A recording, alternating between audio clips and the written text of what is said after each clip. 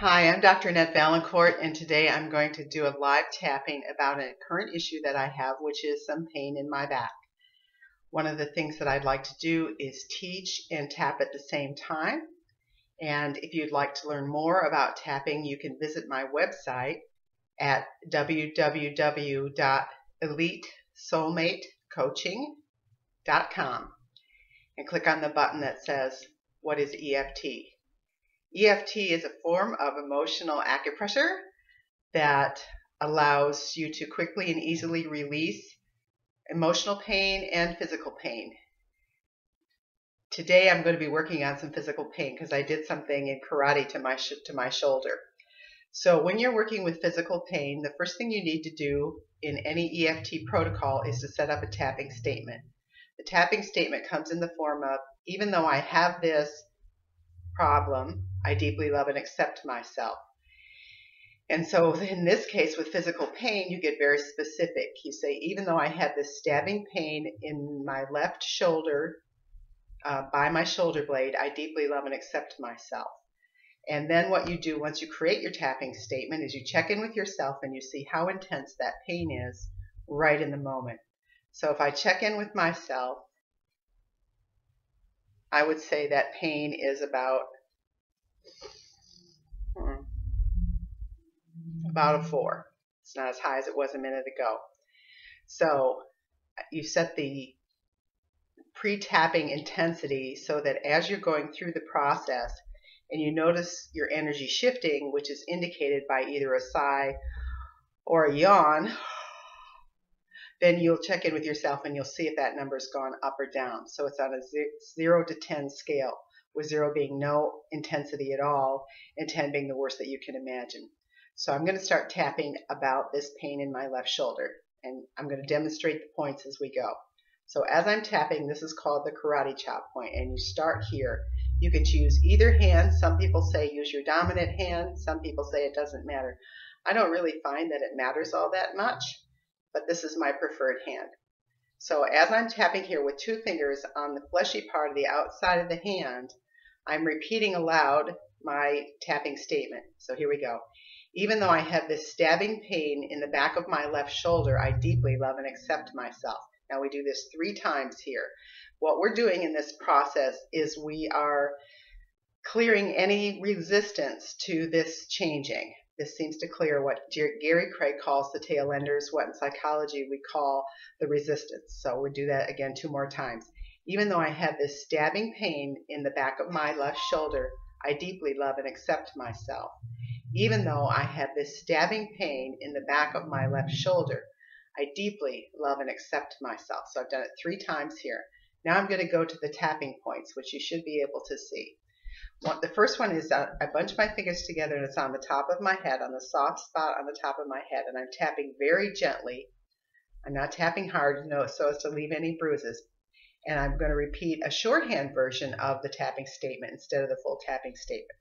So instead of saying this stabbing pain, and even though I have this stabbing pain in my back of my left shoulder, I deeply love and accept myself, I'm just going to say this stabbing pain in the back of my left shoulder. And I'm tapping about 7 times on each point. The next point is called the inside of the eyebrow point. Take 2 fingers and tap near the bridge of your nose at the end of your eyebrow. And again, say your reminder phrase, which is the stabbing pain in the back of my left shoulder. Next we go to the outside of the eyebrow near the corner of your eye and repeat your tapping statement again, or your reminder phrase, the stabbing pain in the back of my left shoulder. Then we go under the eye, right on the eye socket, but still below the pupil of the eye, this stabbing pain in the back of my left shoulder. Then the next one's called the nose point, but it's actually under the nose. It's in that little dimpled part of the lip, upper lip. This stabbing pain in my back left shoulder. Then the next one's called the chin point, but you're tapping really on the dimple part of your chin rather than on the lower part of your chin. So it's right below your lip. This stabbing pain in the back of my left shoulder. Okay, the next one is called the collarbone point, but it's actually just a little off to the left or right of that U-shaped bone that we have in the middle of our throat. So it's about 1 inch to the left or the right. Sometimes what I'll have people do, because they tend to wander as they're tapping, is to just make a fist and tap right in the center. That way you're tapping on both sides of the bone. This stabbing pain in the back of my left shoulder. Now the next point is what I call the chimpanzee point, where you tap under your arms. It's about 4 inches from the top of your armpit. And for women, I say it's right in the middle of your bra strap, and everybody knows where that is. So again, you reach around with your other arm and tap in your armpit and say, this stabbing pain in the back of my left shoulder. Now, I've noticed, I don't know if you can tell on camera, that I've sighed already a couple of times. So that's a good sign. Those are the points that we're going to use, because that's the minimum of the basic recipe. Then we're going to go back to the top of the head and keep tapping. Okay, this stabbing pain in my left shoulder. Notice that sigh. This stabbing pain in the back of my left shoulder. This stabbing pain and stiffness in the back of my left shoulder. Now I'm adding some other qualities to the pain. This stabbing pain and stiffness in the back of my left shoulder. Under the nose, this stabbing pain and stiffness in the back of my left shoulder. Chin point, this stabbing pain and stiffness in the back of my left shoulder. Collarbone point, this stabbing pain and stiffness in the back of my left shoulder. Under the arm point, this stabbing pain and stiffness in the back of my left shoulder. Again, I'm tapping about 7 times on each one of those spots. Notice the sigh, the stabbing pain and stiffness in my left shoulder, inside of the eyebrow. The stabbing pain and stiffness in my left shoulder. This stabbing pain and stiffness in my left shoulder. This stabbing pain and stiffness in my left shoulder. This stabbing pain and stiffness in my left shoulder. It's hard to say that sometimes. This stabbing pain and stiffness in my left shoulder, in my back. There's another side. This stabbing pain and stiffness in my left shoulder. Under the arm, this stabbing pain and stiffness in my left shoulder. Okay, because I've sighed a couple of times, I'm going to check in with myself and take a deep breath. Let it go. And see how my shoulder feels. Okay, it actually feels a little bit better. I mostly notice the pain up on the top of my shoulder now. This is very common when you're working with EFT to manage pain, is the pain tends to move around the body. Gary Craig calls tapping a way of chasing the pain out of your body. So since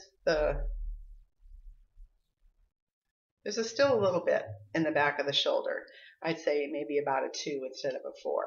So when you have remaining pain, what you do is you go back to the karate chop point and you change your tapping statement just a little bit. So I'll say, even though I still have some of this pain and stiffness near my left shoulder blade, I deeply love and accept myself. Even though I still have some of this pain and stiffness in my left shoulder blade, I deeply love and accept myself. Isn't that a nice thing to say? That despite having all these problems, you deeply love and accept yourself. Even though I still have this stabbing pain in my left shoulder blade, I deeply love and accept myself. Okay, now I'm going to change up some of the reminder phrases a little, just to show you how when you're working with a trained facilitator, you can vary this some. So I'm tapping on the top of my head. This stabbing pain in my left shoulder blade. This acute pain in my left shoulder blade. Outside the eyebrow. This karate pain in my left shoulder blade. I say that because I think I hurt myself in karate lessons. Yeah, I do take karate. Under the eye. This stabbing pain in my left shoulder. This stabbing pain near my shoulder blade. I'm ready for this pain to go away. No, I'm not. Yes, I am. On top of the head. No, I'm not. Yes, I am. Why I tap this way is there's always resistance to change, even if it's physical pain. That somehow the pain may be serving you, and that you need it until you get the message in the pain. Because oftentimes physical pain has an emotional component to it. So as I'm tapping, I'm trying to think of what might be the emotional issue behind this pain in my shoulder. This pain that stops me from doing something. This pain that allows me to do something else. This pain that stops me from doing something I don't want to do. This pain that allows me to rest. There's a big sigh, so maybe there's something to that. This pain that allows me to rest when I can't rest. This pain that allows me to rest when I can't rest. This pain that allows me to not fight. This pain that allows me to rest from fighting. This pain that allows me to rest from fighting. Since I got it in karate, I'm wondering if it has anything to do with fighting. This pain and stiffness that has to do with fighting. This pain and stiffness that has to do with fighting. I feel crippled. This crippling pain in my left shoulder blade. This stabbing pain in my left shoulder blade. This stabbing in the back. This someone who stabbed me in the back. Oh,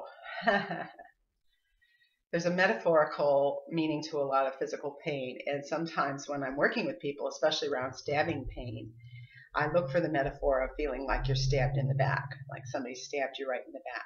And I may have an idea of that feeling. Even though it may not be accurate, my body thinks it is. This being stabbed in the back. This knife in my back. This knife in my back that I can't pull out. This knife in my back that I can't pull out. I'm all crunched up around it. I'm all stiff and tender around it. I can't reach back there to pull it out. I can't reach back there to pull it out. Yet. I always throw in the yet part because we're predicting the future. We're tapping about what's going to be true in a minute, and that is that the pain's going to go away. So this stabbing pain that hasn't gone away yet. This stabbing pain that hasn't gone away yet.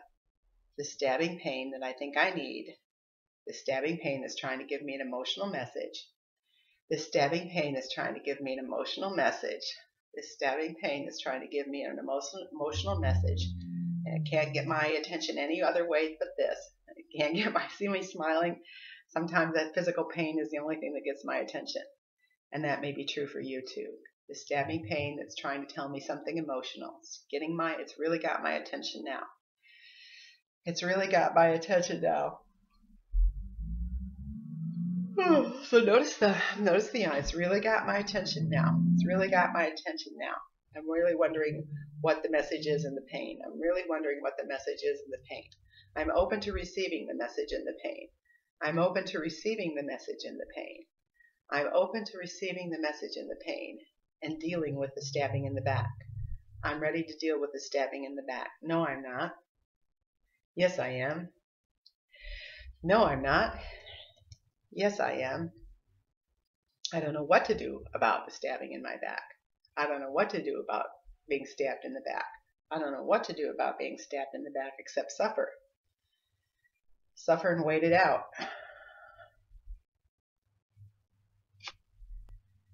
Okay, I lost my camera. Sorry. Give me a minute. Okay. I don't know what to do about this, but I can figure it out. I don't know what to do about this, but I can figure it out. I'm ready for the pain to go away. I'm ready for the pain to go away. I think I'm getting the message.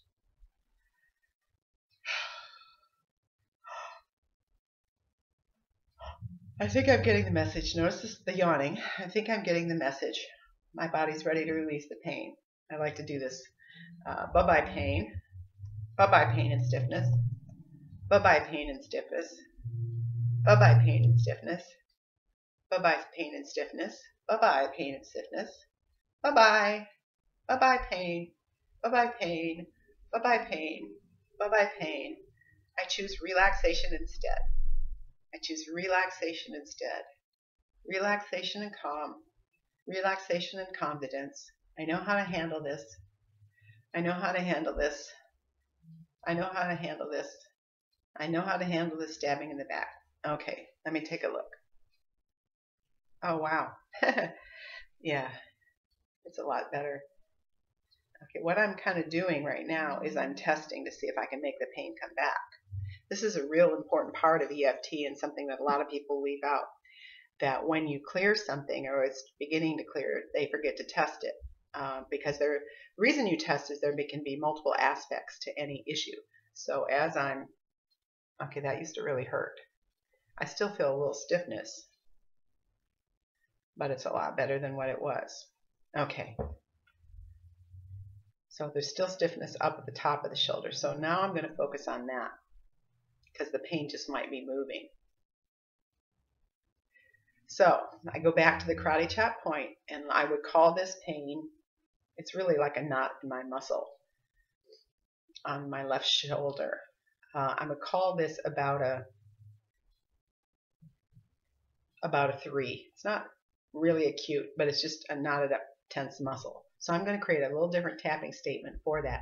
It's still related to the original pain, but it's got a different quality and location. So my new tapping statement is, even though I have this knot in the muscle on the top of my shoulder, I deeply love and accept myself. Even though I have this knot in the top of the muscle on my left shoulder, I deeply love and accept myself.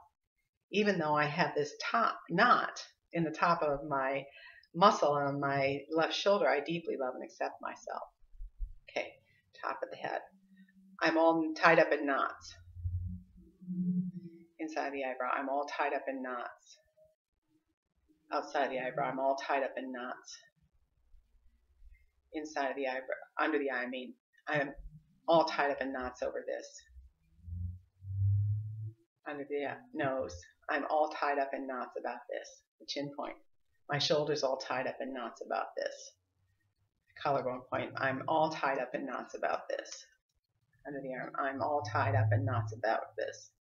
Top of the head, at least half of me is. Inside the eyebrow, at least half of me is tied up in knots. Outside the eyebrow, at least half of me is tied up in knots. And see, the significance here is that I'm left-handed, so this is the hand and the arm that I use to do lots of things. So maybe that is trying to tell me something about moving ahead or staying still. So I'm fighting moving ahead. I need to stay still. I'm fighting moving ahead. Or maybe I need to stay still. I'm all tied up in knots about this. I'm all tied up in knots about this. Chin point, I'm all tied up in knots about this. Again, notice I'm doing about 7 taps on each one of these things. Big sigh. Collarbone point, I'm all tied up in knots about this. Under the arm, half of me knows what to do, the other half of me doesn't. Top of the head, half of me knows what to do, the other half of me doesn't. Yeah, I'm just all tied up in knots about this. I'm just all tied up in knots about this. I'm tied up in knots about this. When I exaggerate the movement that the tied up in knots, and I still feel a really tight knot right there. If I exaggerate the movement, it's kind of like, leave me alone. So let's tap about that. Even though I want to be left alone, I want whoever's stabbing me in the back to leave me alone. I want whoever's stabbing me in the back to leave me alone. I want whoever's stabbing me in the back to leave me alone. I want whoever I think is stabbing me in the back to leave me alone. I just want to be left alone because it's just tying me up in knots. This knot I have at the top of my left shoulder. I don't know what this muscle's called. Trapezius or something. I wish I knew, but I'm not good. I notice there's a soreness, so I'm going to change the tapping a little bit. The soreness in this muscle near my neck and shoulder. The soreness in the muscle near my neck and shoulder. The soreness in the muscle near my neck and shoulder. This soreness in the muscle near my neck and shoulder. This soreness in the muscle near my neck and shoulder. You can just do a basic recipe and just very simply focus on this soreness in the muscle in my left shoulder. You don't have to get fancy with the tapping statements. Sometimes that's what causes people to give up, is they think they've got to get fancy with the tapping statements. In fact, at an advanced level, once you've practiced this for a while, you don't even have to use the tapping statements. The purpose of the tapping statements really is just to focus in on the problem. You're not tapping it in, you're not reinforcing it, you're aiming at it, is a way to think about it. So you're aiming very specifically at the soreness and now that feels less tight. Now it's moved up to here where it's kind of soreness. Now it's a pain in the neck. This pain in my neck. This pain in my neck. This pain in my neck. This pain in my neck. This pain in my neck. this pain in the left side of my neck, this soreness in the left side of my neck. Okay, it's feeling a little bit better now. This soreness in the left side of my neck. I think I said it started with the 3. We'll check in a minute. This soreness in the left side of my neck. This pain in my neck. This pain in my neck. Okay.